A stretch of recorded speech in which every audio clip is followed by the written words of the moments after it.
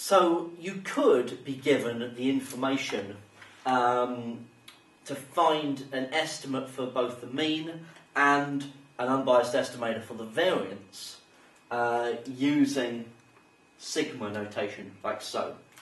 So we might be told that there is a sample of 40 and we've added all those 40 bits of data together and we get 5,600, and we've worked out that x minus x bar all squared is equal to 58.5. So in order to find the mean is the sum of the x's divided by n. So that's nice and easy. That's 5,600 divided by 40. So 5,600 divided by 40 is 140. So that's your mean. That's your unbiased estimator for the mean. For the variance, that is sigma of x minus x bar all squared over n minus 1.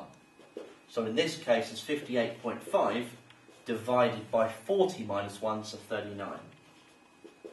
So 58.5 divided by 39 is 1.5. So that would be your unbiased estimator for the variance. So that's what you need to know, and you need to know these formulas and how they relate to the mean and the unbiased estimator for the variance, so divided by n minus 1.